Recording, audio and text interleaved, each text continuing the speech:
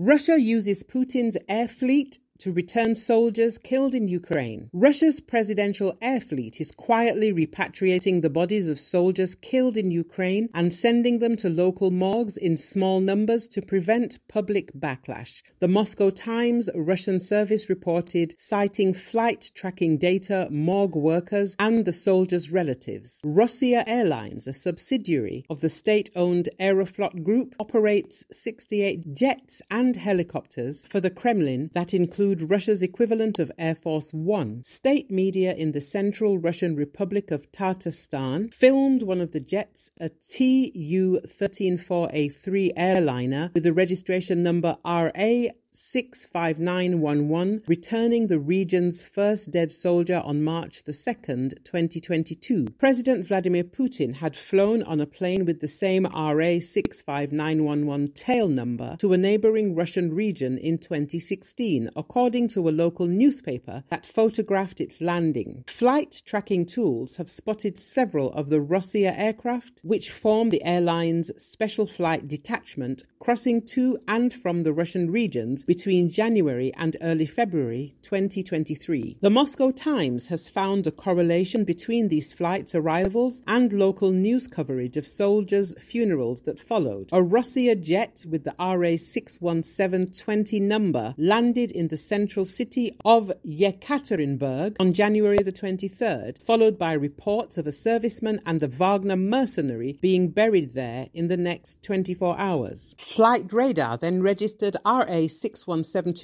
flying to Ufa, the capital of the neighboring Republic of Bashkortostan, on January the 13th, the same day that Putin traveled there. An RA 87972 tail number jet landed in the Tatarstan city of Nizhnekamsk on January the 25th with the same AA Yangibayev seen on one of 11 zinc coffins caught on video. A week later, Tatar residents posted news of Yangibayev's funeral on social media. The same pattern of presidential aircraft flights followed by soldiers' funerals were observed on January the 26th in the northwestern regions of Arkhangelsk and Vologda, and between February the 8th to the 12th in the Orenburg and Chelyabinsk regions. While many Rossiya aircraft depart from Moscow, others turn their transponders on over the Lipetsk region, which is equidistant from Moscow and the Ukrainian border, and the neighboring Tambov region, which is among a handful of Russian territories where wartime flight bans are in effect. It is impossible to establish the exact location where the soldiers' bodies were picked up.